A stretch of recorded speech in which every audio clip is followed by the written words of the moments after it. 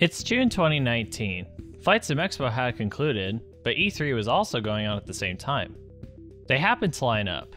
I mean, there's only so many weekends in a year to plan a convention. I don't think anyone expected what was about to happen that day.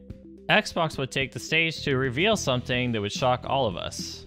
Reviving Flight Sim after leaving it 10 years ago with an E3 reveal. That's kind of high stakes, right? Just look at this chat replay on YouTube. Wait, this guy said Flight Sim World?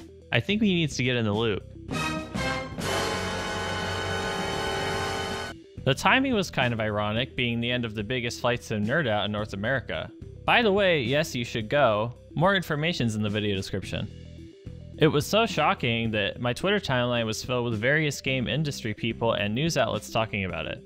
But you clicked on this video to hear about what PC specs you'll need to run Microsoft Flight Simulator 2020. In this video, I'm going to offer evidence to suggest that the specs that you think you will need are not the specs that you will need. But first, let's take a step back to understand why Flight Sim has reached its performance peak and why a new platform is necessary. If you want to skip to the specs part, go to the timecode on screen.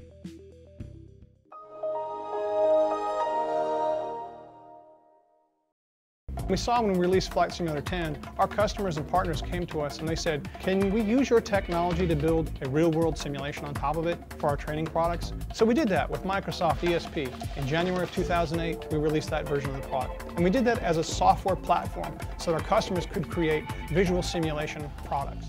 Microsoft ESP was a simulation development platform created out of FSX by the ASUS team.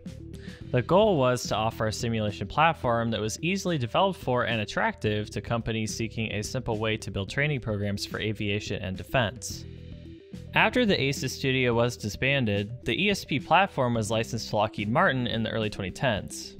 This created the P3D platform, also known as Prepared, which was still pretty cryptic in its first few versions. As with ESP, Prepared was marketed to commercial customers. The goals of the platform were far from something like FSX, an entertainment product, despite using the ESP platform as a base. It took some time for the general flight sim community to start adopting Prepared as a viable option. Over time, with more usage, developers started creating content for Prepared like aircraft and scenery, usually airports, but also products that helped alleviate some of the issues with the platform. The problem with FSX and Prepared at that point was, it was still a 32-bit application. This meant that it was only able to make use of 4 GB of RAM internally, which caused many problems for enthusiasts and add-on developers alike. Even X-Plane had its own problems, most apparent a very confusing UI with hundreds of options. Fortunately, in 2017, Lockheed finally reworked Prepared to be a 64-bit platform, and in 2016, X-Plane 11 launched into a beta stage, which fixed many of its interface problems. Despite all of this, Flight Sim has still been stuck in the past. The main problem is that both platforms run old rendering engines which stifle their ability to be like other modern games in terms of rendering performance and stability. At least, this is true when discussing the way that most sim enthusiasts use these platforms today. But just listen to how ridiculous these old ads for Flight Sim were. Oh boy. Mayday! Mayday! This is World Travel 731! Repeat, this is World Travel 731! I've got a big bird coming in fast and hot! I've got to put this baby on the ground! Repeat, I've got to put this baby on the ground!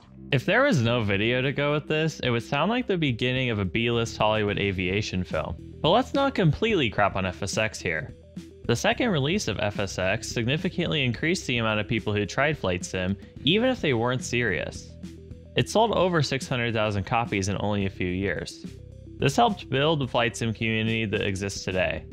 By the time of this second release, it had low system requirements, and it also goes on sale all the time, so it's a very affordable way to gauge your interest in this genre.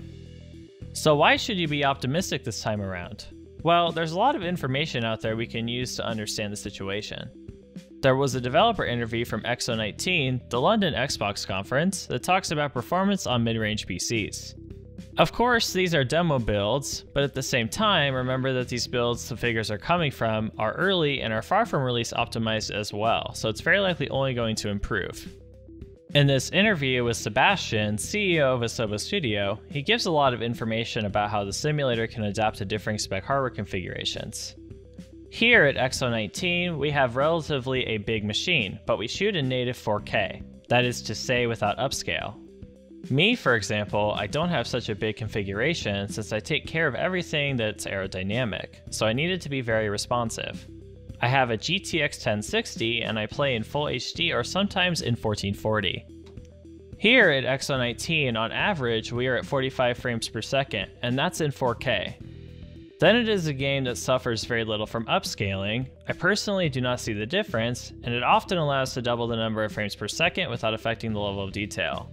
Next we have 5 or 6 levels of detail with different options inside. The GTX 1060 being the Mission graphics card is important. It's a card many people already use and is only going to further come down in price. And even better than that, which I will highlight later, the GTX 1660 Super beats the performance of the 1060 in that example at a similar price point. So, competent cards for flight sim have become pretty affordable, and fortunately we're still not living in the crypto mining dark ages where mid-tier cards, which MSRP'd at $300, were going for double the price. Another element to consider is that, as I pointed out, flight sim has been a fragmented ecosystem for a long time. You have installers for your airports, aircraft, camera, the list goes on. The problem with a fragmented ecosystem is that you can push the platform beyond what it was designed to do. And this is why we've hit the ceiling of performance and why we deal with so many simulator issues.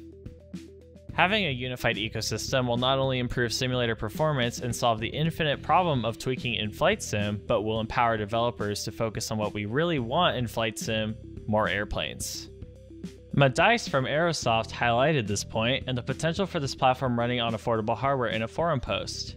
He says, "At the same time, Microsoft is showing us what a simulator can look like in this day and age. As you might know, Asobo was so kind to invite me a few times to their offices as I live close to them. And when we saw the sim for the first time running, the sound you heard was jaws hitting the floor. What we all thought were rendered demo videos turned out to be real in-game footage, not even on a crazy hardware system."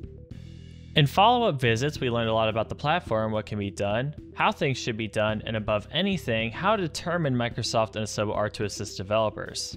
If we have a question, we call them and get answers. Let me tell you, that's bloody amazing. As Madice points out, developers being able to create content on a unified platform is literally the dream, and it should not have taken this long for us to get to this point in the first place. But maybe the best example of the potential of a simulator rebuilt from the ground up for performance is to look at DCS. Some flight sim veterans watching this video may know about how DCS used to run and look. It exhibited many of the symptoms that we have in flight sim today, and while I don't completely agree with its very closed development model when working with third parties, in some ways it benefits the end user. After the platform relaunched its reworked engine, its performance increased significantly, and it became one of the best VR titles on the market. If you don't know, VR requires very smooth performance that we do not currently have in flight sim. We simply cannot reach the frame rates required to meet virtual reality's potential in these platforms where we are injecting tons of add-ons to push the sim way beyond what it was intended to do. As Asobo has said, the simulator will require a decent internet connection for the optimal experience as you are streaming the world data around you as you fly. But considering both Microsoft Flight Simulator and DCS are built on DirectX 11 and have a lot of the same goals, let's look at what DCS suggests that you need to run it well as an idea for what to expect. For its minimum requirements, it suggests an i3 at about 3 GHz. I think I'll bump this up to suggest something like a 4th gen Intel i5 or newer, or maybe an older Ryzen 5. It recommends a GTX 760 as a minimum. I think it would be wise to say that MFS would run better with a decent amount of video memory since you're streaming world data around you, so it's probably good to suggest a GTX 970 here as a baseline, but it's possible an older card might work okay. The minimum RAM requirement is 8 GB while recommending 16 in specific circumstances. But there isn't a reason to not build a PC with 32 GB of RAM these days, or at least 16 and then adding the other 16 later. RAM prices have come way down in the past few years. In X-Plane, for example, you benefit from more RAM by being able to tweak things like draw distance, also known as extended DSF, and by running satellite imagery or ortho scenery for the Earth. The parallel between Microsoft Flight Simulator and X-Plane here is that ortho and long draw distance in X-Plane benefits from more RAM, and so in theory you could keep your draw distance high with more RAM in Microsoft Flight Simulator if you have sufficient video memory. This is why I mentioned the GTX 1660 Super earlier. It's a cheap upgrade or build option that offers a lot for the price. However, I'm not endorsing that 32 gigs of RAM is a requirement for Microsoft Flight Simulator at all. Reddit already proved this by showing that someone did get invited to test Microsoft Flight Simulator with 16 gigabytes of RAM.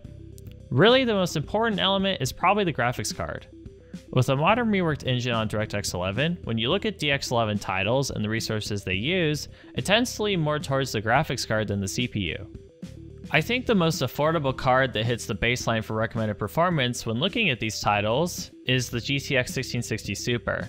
And this is great because it is very affordable and has very solid rendering performance in these titles, which is really what we're going off here. Allow me to say that I'm not saying there's not a reason to upgrade. If you think you want to run Microsoft Flight Simulator at higher resolutions or in ultra-wide, and also if you want to run VR Microsoft Flight Simulator, which I think will be a feature eventually looking at their feedback snapshots, it should prove useful. So what would you need to spend to be ready, assuming you're not already involved? Well, there's good news and bad news. The bad news is it's more than buying an Xbox, but the good news is it's a lot less than what you might have thought before watching this video. I created an example parts list on PC Part Picker based on what we talked about. Don't focus on cooling or the power supply, as that is up to you. We're mainly concerned with the core components of processor, RAM, and graphics cards. I'd always encourage running any flight sim on a solid state drive because of the low access time, which helps prevent application bottlenecks.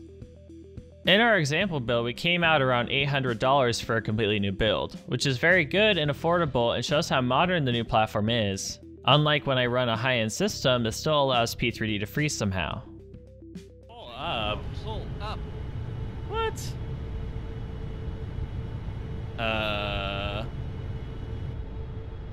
What? But what if you're looking to spend more to get a high-end experience? It's reasonable to assume that Flight Sim will still desire some CPU resources in dense cities or areas with a lot of vegetation. As shown here, it may be beneficial to invest in a higher-end processor for this reason. Of course, it's also good to future-proof your system if you're building a new one for this release. The RTX Super cards offer good value at the lower end, like the 1660 Super, but also at the higher end. The RTX 2070 Super is about $500 right now and will offer more video memory, which should be helpful when ramping up your object density. Again, more RAM can assist with setting higher draw distances. Before concluding this video, I want to shout out Microsoft and Asobo for their feature discovery videos, which have been doing a great job of explaining the development process, and also for working with the larger community on building the future of flight simulation. You guys are doing a great job, so keep it up. I hope that the information that I presented was helpful. If it was, please leave a like on this video and subscribe to my channel. You can let me know what videos or topics you'd be interested in, or questions you might still have by leaving a comment, joining my Discord server at the link below, coming to my Twitch stream to chat about it, or by following on Twitter and sending a message. Thanks for watching.